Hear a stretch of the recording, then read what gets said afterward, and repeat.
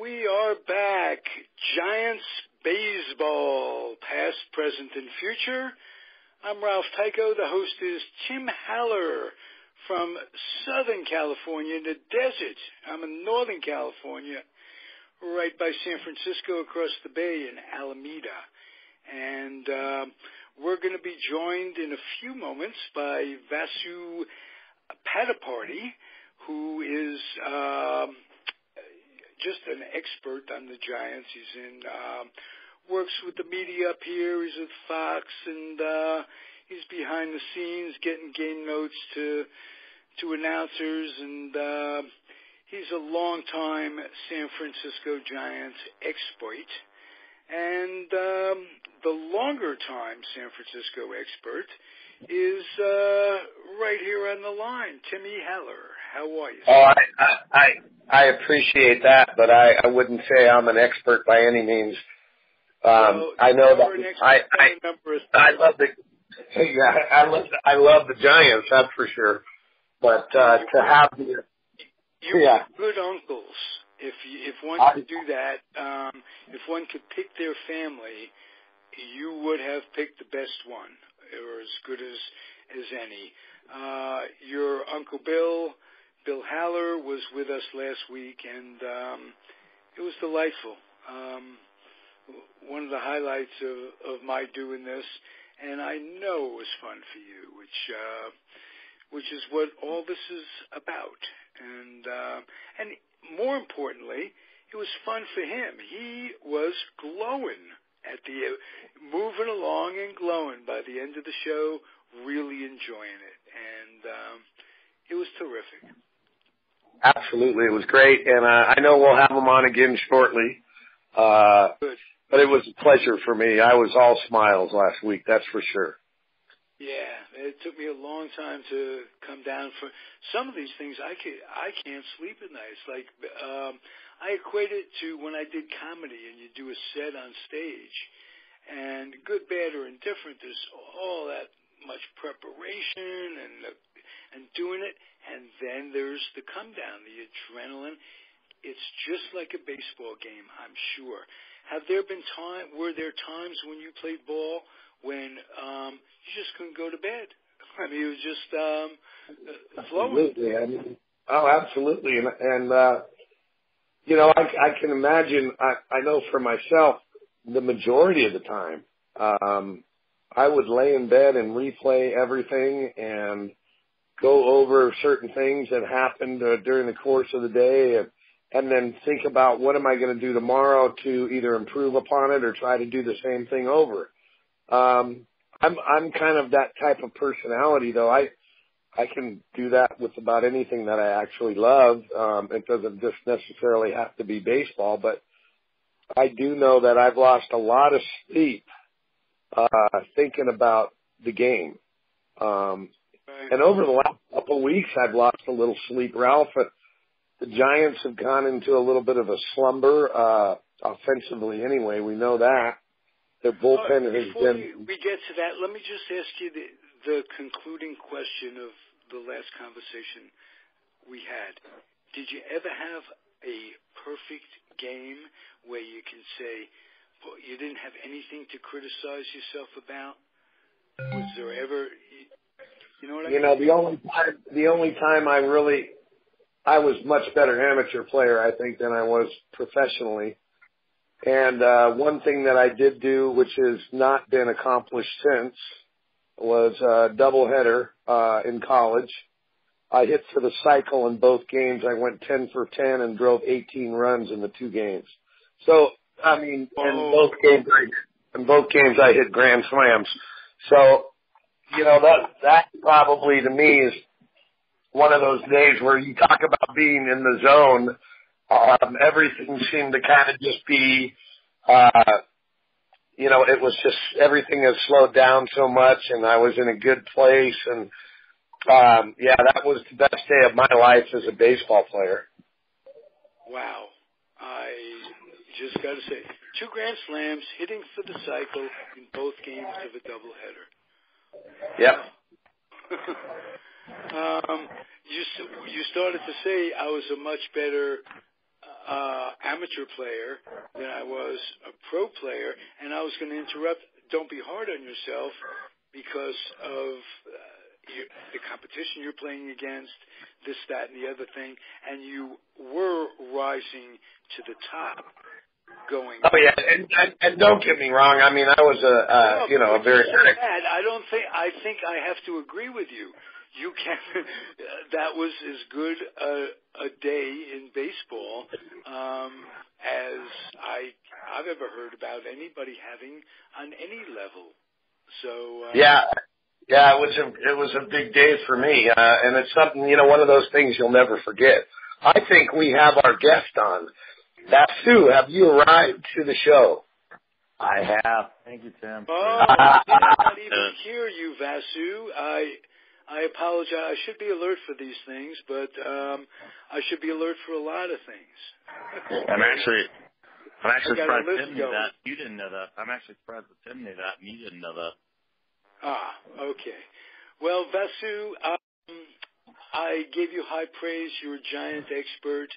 I want you guys to just rip it apart for a little while. I think they made a terrific trade this week. For a moment, I didn't understand quite why, but now I realize they're not really convinced that Panic, because of the concussions, until he is back, that he's going to come back. One never knows, and Matheny is a good example of that. And now Crawford's out for a little bit. Duffy's hurt. Tell me about the trade they made, and I'm going to ask you guys if you like it as much as I do. As much as I do. Well, I like it. You got to go. Yeah, go first. Oh, no, please. Well, I was here today. The game was on Fox today, so I was working today, but. And he came down yesterday about 6:30, 7 o'clock into the dugout, and he's an all-star for the Minnesota Twins. And the funny thing was, and just to start off with the funny thing was that when he came to the Giants, he's already tied with the league, with the team leader in home runs, Buster Posey at 12, and he's going to be a utility guy for the most part for the rest of the year. And he's already made his impact today. If you guys watched the game today a little bit, he, as we taped this on Saturday, he got a 2-run double. He stole a base. He scored a couple runs, and they won the game, and they broke their 3-game losing streak. So he's already made an impact. So I'm not sure exactly what they were expecting when they got him to begin with, but he was already an all-star, and he's already made his presence, and he's going to be a good guy at shortstop and third base. And this just tells me not that Panic, and I heard you say about Panic and Duffy and all that. It's just a matter of whether he's going to replace Panic or Duffy. I don't think that's the case. I think that Duffy's still going to be out for a little while. I think they're more worried about Duffy than they are about Panic. And he's probably going to play third base. He's probably going to play third base a little bit more. It's just a matter of what they want to do with the left. Has anybody mentioned the outfield? Does he have a strong enough arm to play maybe left field? Well, he's got a shortstop's arm. I think left field is okay for that type of arm.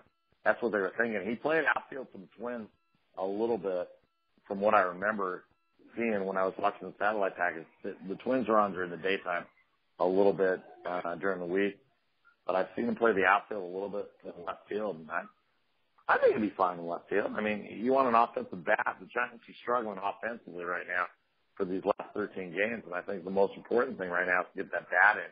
You can figure out how to play left field without worrying about that. So I think it'd be all right in left field. But right now, today, he looked at his short. Crawford definitely needed a day off. He's been hitting some bad luck. I mean, he hit into a triple play yesterday for crying out loud. So. Right. Welcome to the Giants. Yeah, really. Welcome to the Giants right now. Hey, Timmy, what do you think? Well, I like the acquisition of Nunez too. And I'm kind of in concurrence with Vasu. I think Joe Panic on the side of the Giants are really, being very cautious and slow in his comeback. I know that concussions are, a severe thing, but I think what they're doing is they're investing some time now to know that he'll be better later, obviously. And Achilles tendon, and in terms of what Matt Duffy's going through.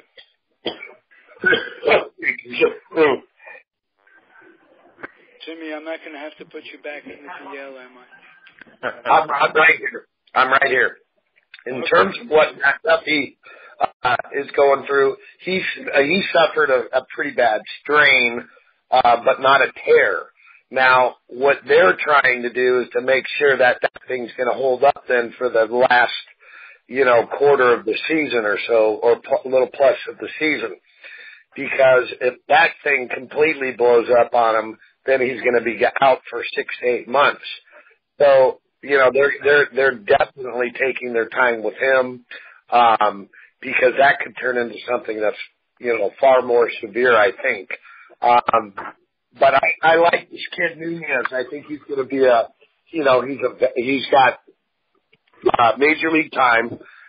He's played at a higher level than, say, the guys that were filling in for the Giants. So he has some experience. He is an all-star. So he can fit in nicely to those 3 infield spots or into left field, and contribute offensively. And he did that already, obviously, in the last game or two. So, the Giants, I think, we're used to them going into a lull for a period of time during the course of the season. And they were winning a lot of ball games with this duct tape club put together with Pence out and Panic and Duffy out. And they managed to hold on to their first place spot. And right now, I think with Pence back in the lineup, I really think that that psychological aspect, his presence in the lineup, is going to make that club turn about a little bit. Now, obviously, Hunter can't pitch. The bullpen, the middle relievers, et cetera, and even our closing situation hasn't been what we would desire. But I think that just psychologically, having Hunter back in that lineup is going to make a big difference with the club. Yeah. He's their motor. I've said that before. And it goes beyond the statistics. This guy's motor is always going, and he's up in the clubhouse, and it's nice to have him back. No question about that. No doubt about it. He and Duffy have the same injury with the hamstring, except Hunter tore his, and he missed 48 games, and they rested him, and they had to keep him from being his own worst critic, and that's what they're making sure with Duffy right now. And I know Bochy told Duffy, he goes, we got Nunez to protect you from hurting yourself further, because if he tears that thing, then he's going to be done. I mean, now it's a strain right now from Matt Duffy. And so the point is that with strain as opposed to a full tear, I mean, Hunter Pants, I forget which leg it was, but he's only got two ligaments in one leg right now, because the third one was already torn. And so now Matt Duffy is like, he wants to play. Clearly he wants to play, but you got to protect players from themselves sometimes. I mean, players that with Duffy, is it an Achilles tendon, or is it well, it's still any type of those ligaments, though, you have to protect themselves from them, because you don't want them going all out and something happens, whether it's in the hamstring, whether it's in the a knee, or whether it's in the Achilles, wherever it is, Ralph. It's just like you don't want to do more damage, and that's the whole thing. And that's why I think this trade was actually very good. I like Nunez. I don't know if you guys remember. Ralph, you know New York baseball. He was the heir apparent to Derek Jeter. He was there. Yeah, I know you did. He was the heir apparent to Derek Jeter. They loved Nunez, and they wanted him right there to be the next shortstop after Jeter retired. And it just didn't work out, and they ended up trading him. And he had an all-star year with Minnesota, and they traded this year. He'd been there a couple of years, and he did well with them. And now he's a Giant. Now he's in a pennant race, and he's going to do whatever it seems like to be able to play. And with Duffy being injured, I'm trying to remember what the Yankees got for him for Minnesota. I think they got a pitcher. I don't remember exactly either, but whatever they got for him, Minnesota was definitely wasn't enough. That's for and now the Giants are a benefit, for it because he can play third, and Duffy doesn't have to have pressure coming back on him to come back, and the Giants won't put pressure on him.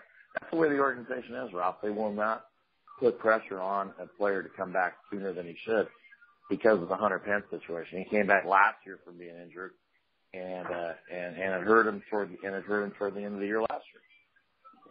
Is there anything else in the mill, or is this the only deal they're going to make?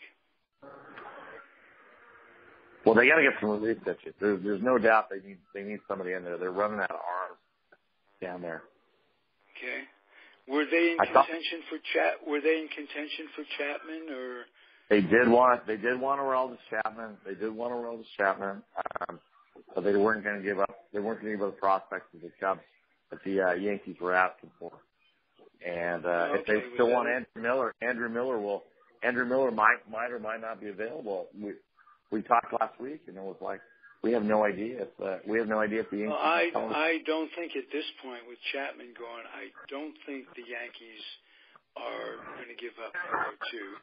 And I don't think the Yankees ever consider themselves in rebuilding mode because it's almost impossible in New York City to concede the year. It's just, especially with the Mets have, quote, taken over the city, and that was a while back when the pitching was still healthy. Yeah. But it's a different mentality. They rebuild on the go. They'll rebuild from day to day. So I'm glad they got some prospects for Chapman from that standpoint. I heard they were in contention. I heard they asked about Mark Lanson, and Mark Lanson just got traded from the Pirates to the Nationals today. So, because Papelbon's been exploding, in a bad way. So I think that the Melanson trade will help the Nationals a little bit. I'm not sure if he'll be here tomorrow. Well, that doesn't thrill me, but that's all right. Teams get better, teams get worse. I don't know what the Mets are going to do between now and then. I would like to see them get LaCroix, but from Milwaukee, but that's another story. Tell me a little bit about the pitching on the Giants, guys. What's going on, and how do you see it? Timmy, let's start with you. Well, I think, to the credit of Sabian and Bobby Evans, I think, they are not a panic group. They don't do knee-jerk kinds of things. That's been pretty much what they've exhibited over the last several years. I think that they are confident in the young arms that they have in the bullpen. I think that the guys that are there now have been a little bit disappointing, but I still think that they believe that there's a great amount of talent. Remember, they don't have a lot of major league experience, and they're kind of learning on the go, on the fly. You've had Lopez was out for a little bit. Sergio is back, I think, back on the DL after coming back. So those are your experienced guys out of the 10, having lost the left-hander last year. What was his name? The guy that we lost to retirement. Oh, yeah. Jeremy Aftel. Yeah. And trying to develop kids like Strickland, Derek Law, and Osich, and some of these guys. These guys are really learning at the big league level.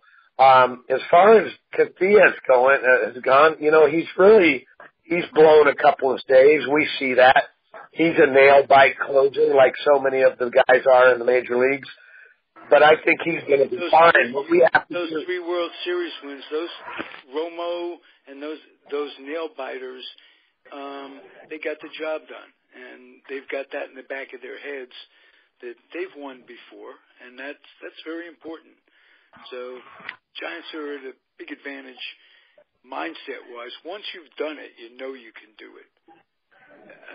Absolutely, and it does. But I think they realize that their bullpen isn't as good as they would like it to be. If there's something feasible out there for them where they don't have to give up a whole lot or they don't have to pay a lot for a guy that's established as far as a closer or whatever, sure, they're going to do that.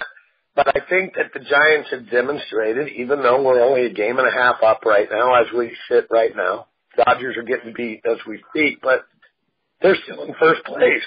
You know, we have a tendency to get a little bit excited about things like this, and, you know, we think that the roof is caving in on us. We're still one of the best teams in Major League Baseball, even after going through 2 weeks of horrific baseball. And I think that we saw a little bit of a glimpse of what the club is like today. You know, I mean, in a 5-3 win, you know, good solid pitching from Peavy, good starting pitching. You know, their effective offense, moving guys around you know, from station to station, and catching it. No errors, you know, catch it, throw it. The Giants are good baseball. You're talking about playing horrific baseball. I think Crawford is amongst the 5 most solid shortstops in baseball. I'd give him top 3. I would have to say he's probably, with the exception of the outstanding career seasons that maybe Story's having and Seager with the Dodgers, and they just happen to be in the same division as the Giants. I think before the All-Star break, Brandon Crawford was in conversation of being an MVP in the National League.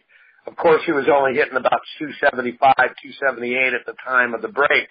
But let me tell you this, Brandon Crawford is worth a lot more than what you see from a statistic standpoint. What he does defensively and the runs that he saves, and the incredible defensive plays he makes, that guy is probably, if not arguably, the best. My question, Timmy, he's terrific. My point is this, and maybe I'm using him as an example. In 2 days, he made 2 errors in each game, 2 key errors in each game. Now, people make mistakes. What? That happens. That expression, speed never slumps. You get what you get from a defensive guy, and he's more apt to be. You're more apt to see a level defensive guy all year long than a hitter who's up and down, and slumps, this and that. What causes incredible defensive slumps, Timmy? Is it concentration? Are they thinking about? Well, I don't know if he's having an incredible defensive slump. He's tired. Yeah. He plays every day.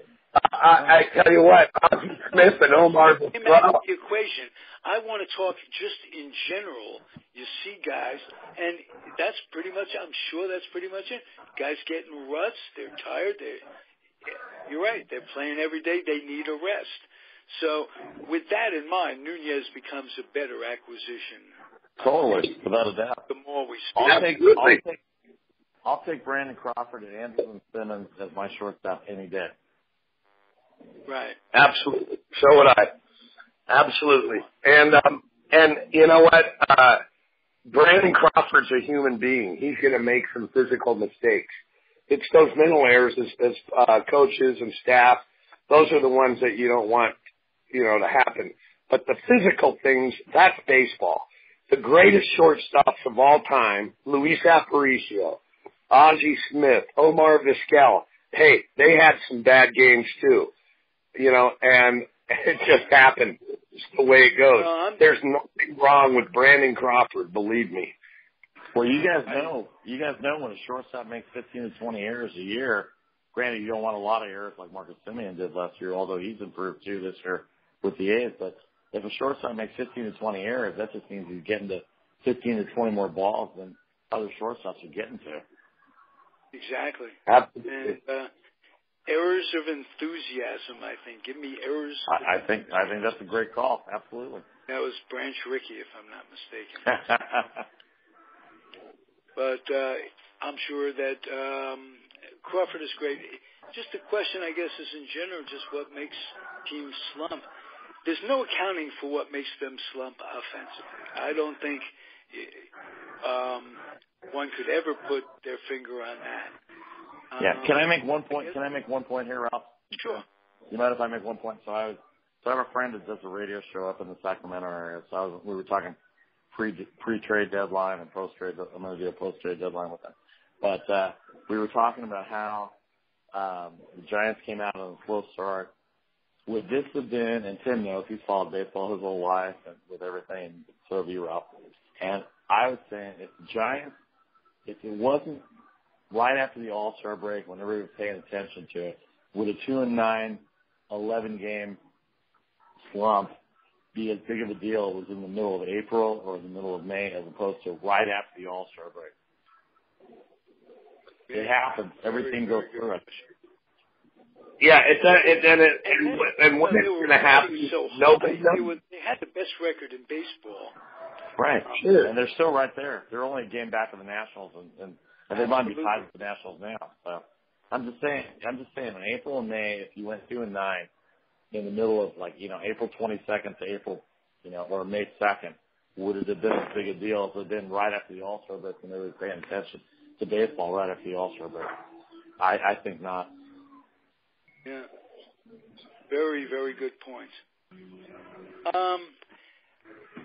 We don't do enough anymore about memories, Giants memories. Vasu, what was your first memory of seeing Willie Mays? How about that? I never saw Willie Mays. I'm too young to see. All right. Well, that was a short memory. How about that? Might have been. I've seen a lot of highlights. Hey, we got a kid on the show, Ralph. Oh. Can I give you Giants memory though? Actually, Timmy, I got two kids on the show. You're a kid too, by the way. Hey, Vasu, give us your number one Giants memory. My number one Giants memory? No, Vasu. Yeah, okay. My number one Giant memory is sitting with my grandfather when I was 4.5, not yet 5 years old. My parents would go to Europe a lot. They would go and left me with my grandparents, with my mother's mother and her husband, my grandfather. And he was semi-retired, much like I am now. Oh, well, I'm semi-retarded. That is a little different. He was tired. But, or you're just tired. He was just tired of Roseness, but that's another story. So he would say, Rose, we're going to a baseball game. And my grandmother would scramble around and make sandwiches and put them in a brown paper bag. And she'd make sure we had a pencil, because when you buy a scorecard was 15 cents. A pencil might have been a dime. So we took a pencil with us. But the first one was sitting in the right field grandstand, right next to Don Mueller, who's playing right field. Willie hadn't even been called up yet. It was in early 1951. I think it was opening day, because my grandfather never missed an opening day, and I can't imagine that he would have gone without me that year. It was my first year of going to games. But the Giants hadn't called up Willie, and I can remember him pointing to guys. Don Mueller here, they call him Mandrake, and then he pointed over to first base, and it was number 25, Whitey Lockman. And it was kind of funny to me, because he had blonde hair, and Al Dark was not a black man. So Whitey Lockman was a white blonde guy. Al Dark was a darker white guy, but not black. And all this was very confusing with names and what have you. Stanky was playing second, and Hank Thompson was playing third, or maybe. And yes, that's what it was. Bobby Thompson was playing center. And the next time I went to a game was after May 23rd. They called up Willie, and it changed the entire configuration of the Giants. Bobby Thompson went to third. Willie played center naturally, And I'm sorry, Ralph. Let me interrupt. Where was Bobby Thompson playing? Was he playing the outfield? He was playing center originally. Oh, okay. And, I didn't know that. Okay. Monty Irvin in left, and once they got Willie, Bobby really did kind of became almost. He wasn't as good a third baseman. You had Hank Thompson at third. He had a lot of depth. It just changed things. For a while, Monty Irvin played first, and Whitey Lockman played left. So I have all these memories of center field, of the Polo Grounds, but I want to just share the one that sticks out to me. They hit a ball deep into the right field corner, and Mueller is digging it out. And I can remember my grandfather and I, right in front of our eyes, there's Willie, as Mueller didn't have a good arm, and Willie's going, gimme, gimme, gimme, and he's got his hands out for the ball, maybe 20 feet away from Mueller. Mueller pegs it to Willie, and Willie turns around and throws a bullet into the infield or wherever. But I remember the look on Willie's face with his eyes wide open, gimme, gimme, gimme. And after the play, my grandfather's looking at me, and we're both going, gimme, gimme, gimme. It was the coolest thing as hell for a little kid. And I'll tell you one other thing. After the game, in those days, they'd open you see the wall and the old Polo Grounds? That was like a gate, and it would open up, and it would go out into the street. It would go out to... So after the game, people could come on the field, and you couldn't really run around the bases so much. They had, ushers in the infield. They didn't want to mess up the infield. But we could walk in that hallowed outfield out towards the exit through the back. That was a thrill for a kid. I don't think they have that in any ballpark anymore. No, not at all. That you can walk through, certainly the center field stands with AT&T open up, but not for public consumption. Yeah. And another thing you don't get to see much is batting practice. You can get there very, very early and not see batting practice. It's taken off times in cages under the clubhouse. And really, that's a big thing that I miss as a fan, is getting to see batting when they used to roll out the cage from center field. I don't know if Timmy remembers that in the Polo Ground, in Candlestick. They'd roll out. I do remember that. Yeah, I do remember that. Yeah, absolutely. Yeah, we don't get to see stuff like that anymore, which, the pregame stuff, the things that make you come back, the memories for kids, because it's really all about kids and passing it on to the kids, and that's the beauty of it. Who took you to your games, Vasu? I know who took. Well, my mom and dad. We went when I was a kid. We grew up in Southern California. So the first games I saw were Dodgers games, and I had the transistor radio. And my neighbors. We were in Manhattan Beach in those days, mid-70s, and so I was listening to Jints. Kind of got me on my broadcasting thing, even though I never really thought about broadcasting in those days, and even after college, I never really thought about it until about 4 years after, by accident, that I ended up in it. But I would listen to Vince Scully on the transistor radio late at night, and in those days during the summer when it was warm, I would just sit out there on the driveway, and my neighbors would come over and play a little baseball or whatever in the street, and we'd have the game on and all that, and we really. You used to listen to your dad on the transistor radio when they were on the road, huh? Yeah, I never really know. Listen to Vince Scully on the radio in those days, but my No, I'm talking Timmy. Timmy. Oh, Timmy, yeah. Your dad, absolutely, yeah. How cool was that? Well, I remember a Vince call when Dad. Let's see, this was either 68 or 69. I was laying in bed, listening to the game on my little radio, my little transistor. Vince calling the game. And Dad came up to pinch hit in the bottom of the ninth against Camilo Pascual. They were playing Montreal in a 3-0 game.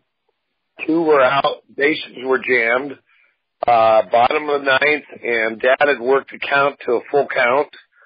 and I think it was a 9 or a 10 pitch at bat, and then he got a pitch that he hit over the center field fence in Dodger Stadium, and that, I remember that call like it was yesterday. I mean, I could wake up in the morning and hear Vin in my head.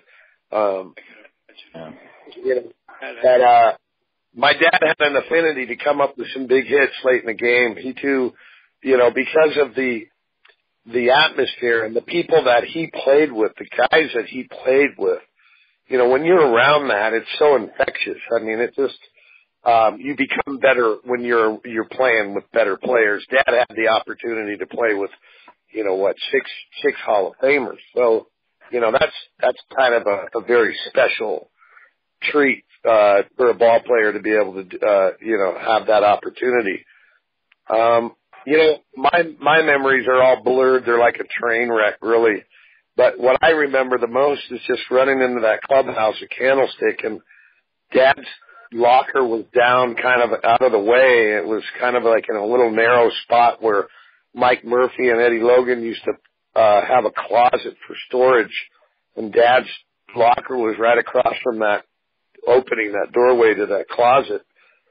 And it seemed like almost every day, there was a bunch of guys right around my dad's locker, and the only way to get to my old man was to crawl, get on my hands and knees and crawl underneath these legs of the reporters and get to my dad, who was sitting on his stool, and then he would just pick me up and put me on his lap.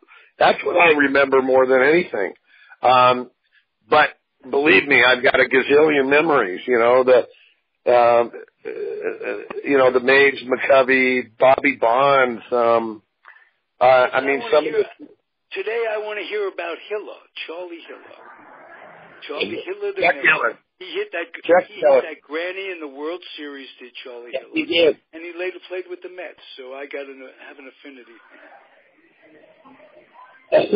Well, all I recall really about Chuck Hiller, because I was really young then, and I wasn't even born in '62. Mom was pregnant with me in the series, because I was born in February of '63. But my dad and Chuck Hiller, I don't know what it is, why I say this, because it applies to all the guys my dad played with, if I remember. But my dad and Chuck Hiller were best friends. They were best of friends. But the funny thing about it was, I'm finding out my dad was best friends with everybody. I don't think that there was a single person, with the exception of one guy I got just recently. Somebody on Facebook said your dad was an asshole. I don't even know who the guy was. But that's like one in a gazillion. Oh, he was an idiot. Anyway, so, obviously that guy, he probably he stopped taking medication. Reason? Because he had no logical reason. Not at all. Nothing. It was your dad's an asshole. And I said, oh, really? Well, why? I mean, tell me. Because I've never heard anybody refer to my father that way. And he never responded. So I figured he probably didn't take his medication that day or something. That's kind of where that was coming from. I'm thinking, wow, that's pretty harsh. But you know what?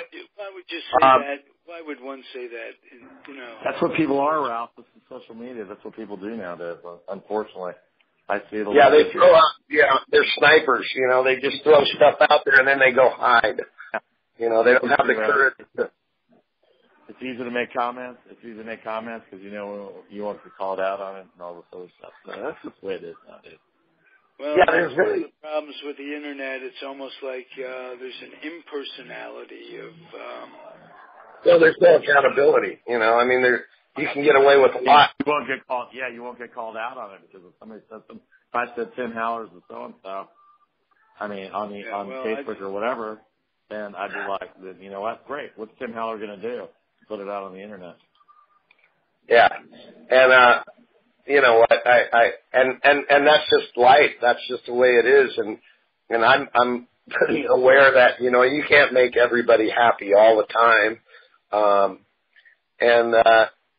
just found it a little interesting that somebody had. I know Frank Robinson didn't really love my dad a whole lot, but that's okay. I don't think he thought my dad was an asshole. No. I didn't know that. Well, I even remember saying we talked privately, and I sent you a message, and not knowing that they didn't get along. Well, you know, I mean, I don't even think it was. I don't even think that their relationship was. It was by the two of them. They misunderstood each other. You know, we talked a little bit about Lowell Cohn's article he wrote years ago about all vanilla and no chocolate, and that whole racial thing. And you know that underlying thing. He had Vida, he had McCovey, and he had Frank Robinson as the manager. So for Lowell Cohen to say that, it just makes him, in retrospect, sound like a fucking idiot. He is an idiot. I mean, I've never had a lot of respect for Lowell Cohen anyway because of all the things he did. He may have written good political columns and whatever else he did, and however else he led. But I know a lot of people in my business, local media here, especially between KMBR and that, they're all like nobody takes Lowell Cohen seriously anymore. So. And I don't want to sit here and bash Lowell Cohen because you know what? He's a human being, and he deserves. I'm sorry I used that word. Yeah, I know. And you know what? I don't want to give Lowell Cohen any sort of ammunition to want to be Lowell Cohen. You know what? He's a human being. He's entitled to his opinion. Oh well, you know, that's just the way hey, we all are entitled to that. And I'm not here to bash Lowell Cohen.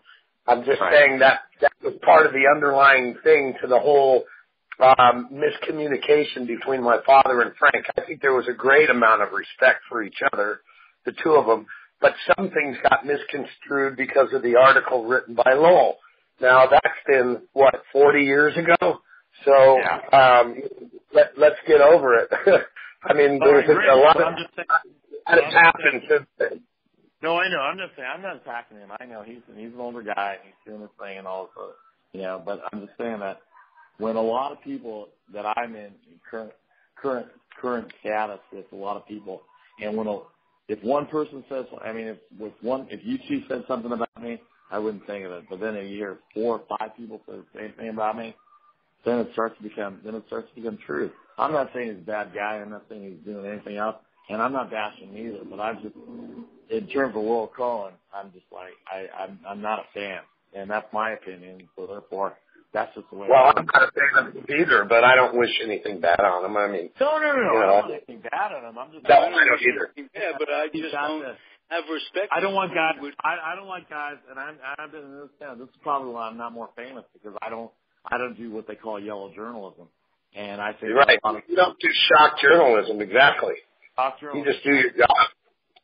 And I think he was ahead of the game in shock journalism, honestly. And I see some of the stuff that people talk about, and I hear the questions that he asked at 49 press conferences, and I see what he says at other things, and I'm like, why would you ask? I'm thinking to myself, why would you ask a question like that that has nothing to do with the original subject matter? And that's the problem that I have with people. You guys know who Jeff Pearlman is, right? Yeah. Jeff Pearlman is, right? I don't know how to put that. I'm sorry I overreacted and used that word. No, that's all right. But Jeff Pearlman, the Sports Illustrated writer, he would write. I do. He wrote the book. He wrote the book on the Mets. He wrote. I think he wrote the John Rocker Guys story. Lost. Exactly.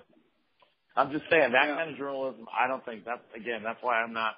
That's probably why I'm not where I am because I just won't do it. I would rather at least come up to people and talk to people and say, look, I wouldn't do my job if I didn't ask you. You're allowed to say no comment, but don't shock people and don't say something that without at least talking to somebody first before you print it and or put it on the radio or put it on air. And that's just the way I've always been. Yeah. Well, Timmy, I'd like to thank you for making the 1980 Giants highlight film available. I'm famous. Very nice. You had McCovey Day on there, and I want you guys to know, I think I might have mentioned this to you, Timmy, that I worked for Doug Emmons in the ticket department and would get tours of people to come, groups of people to come from Sacramento. And one of the groups that I put together was for that Willie McCovey Day in 1980 that was shown on that film. And I could remember being there at that game. I took a bus with like 40 people or whatever it was, and to each bus, that was pretty cool. The names and the unis, it was terrific. So keep them coming, Timmy. Where'd you get those? I love that. I will never forget that day as long as I live, because I was doing bats that day. And Willie came up and got that base hit to win the game. And I'll tell you what, it was packed at Candlestick that day too. It was sold out. I don't know how many people were there. Over 50,000 at least. And when I went out to get the bat, that the place it was the loudest I'd ever heard a ball stadium ever. And I've been to a few. And I'll tell you what, that base hit that Willie got, it was like I was walking 10 feet above the ground. It was just surreal. It was like being a part of a dream, and to have the opportunity to go out there and pick up his bat. I'll tell you what, for a 17-year-old kid, I mean, wow, what an incredible thing. You know, I had the opportunity to get out there and shake guys' hands after hitting home runs and game-winning base hits and plays at the plate to win a game. You know, I can remember Mike Shadak and Darrell Evans and Jeff Leonard and Billy Davis and Jack Clark, and to have that opportunity to see these young men, because they were all in their 20s, to play this game and play it at that level. I remember I got chills one night sitting on in the dugout bench. You know, Willie McCovey was a very quiet guy. He didn't say a lot. But I remember one night he was standing out at first base, and there were probably about 1,500 people in the stands at Candlestick. And first inning, and I don't even remember who's pitching for the Giants, but it might have been Lynn McLaughlin was pitching for the Giants. And Stretch McCovey's out there, Mac's out there at first, and I hear him, chattering, "Hey, babe, hey, throw strikes, baby." And I'll tell you what, that sent goosebumps up my back. I mean, wow. It was cool. Nice. I remember that Willie McCovey year of 1980. I was living in Irvine, California as a 12-year-old, and I saw, as on the Dodgers broadcast, I saw that game. And if I remember right, as a 12-year-old, and Timmy would know because he's there, but that was the first game of a doubleheader, and he had a double to knock in the winning run, and everybody crammed all over him and all that, and then they had to go play a second game.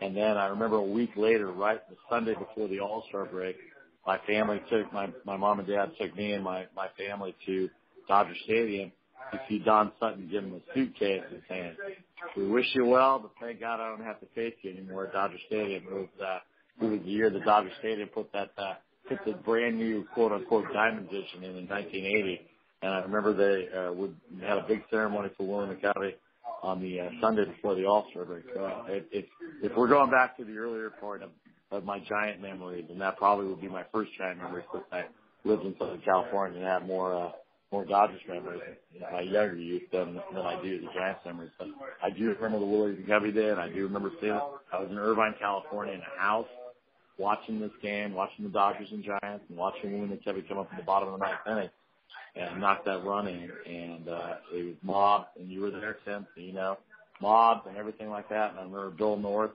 jumping on him. He was a Dodger in the 77, 78 World Series with the Dodgers in those days, and I remember seeing him specifically jump on Willie McCovey in those days. So absolutely, I totally remember that time, and I'm 12 years old again, listening to Tim Haller and Ralph Tyko talk about Willie McCovey in those days.